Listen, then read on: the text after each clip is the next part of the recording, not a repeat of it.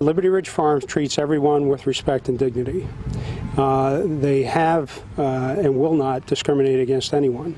That's James Traynor. He is the attorney for Liberty Ridge Farm in Rensselaer County. State Human Rights Commission handed down a big ruling, and the owners of Liberty Ridge Farm have been fined a total of $13,000, $1,500 each to two women. They turned down when they said no to hosting a same-sex marriage for religious reasons. And joining us now to help us break down the ruling and its implications, Chas Farcher from Martin, Harding, Mazzotti. Hey, Chas. Good morning, Chuck. How are you? I'm doing great. So what's the basis of the Human Rights Commission's decision here? Essentially what it is that whenever a business holds themselves out as being open to the public, the business really gives up its right to decide which members of the public they're going to allow onto their property or into their business and which ones they're not. If you're going to be a public business, you've got to allow the public in completely. You can't decide that you don't want certain people based upon race, gender, creed, sexual orientation. Those are protected classes, and so that's the issue here. I see this similar as to someone who owns an apartment or rental units, and they can't decide to not rent to someone because you don't like their race or their religion or their gender or their sexual preference.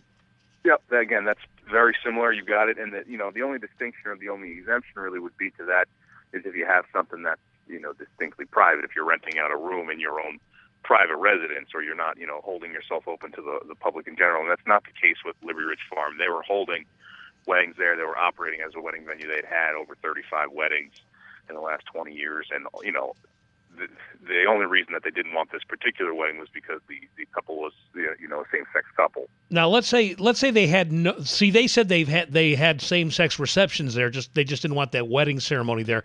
But I understand you said they've had numerous heterosexual weddings there. If they had a policy of not doing any weddings there but only receptions, would they have been in the clear? I think so. I think if you didn't do any weddings, you only did receptions, and if they were going to do receptions, they didn't have a problem with it being same-sex couples, and they didn't, qualify it in the nature, then I think they'd be okay. So I think the only way around it would be to stop doing weddings overall. Like I said, once you decide you're going to do it, you got to kind of do it for everyone. You can't pick and choose which classes of people you're going to do it for. Where I'm confused now is this Hobby Lobby ruling kind of muddied the waters a little bit, where the Supreme Court said that they can cite religious reasons for not providing certain benefits to its employees. And so if this Liberty Ridge owners say, we're citing our religious beliefs not to perform these marriages that we don't believe in, it violates our religious beliefs, how is that different? You always count on the Supreme Court to muddy the waters, can't you, Kelly? Where it's different is with the Hobby Lobby decision, it focused on Obamacare, the Affordable Care Act, and whether or not employers had to provide, preventative measures for sex protection and birth control.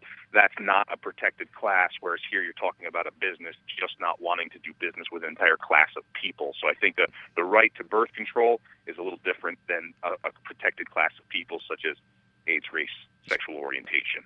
Speaking to our legal analyst, Chas Farcher, now it looks as if the farm may appeal the ruling. And on what grounds would you imagine they would appeal it?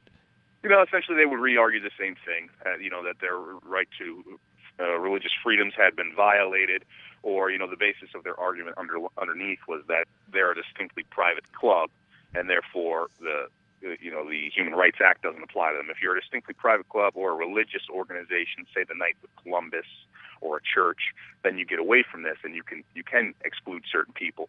But I don't know that they will. If they do, the percentage of succeeding at appeal is less than 1 in 10.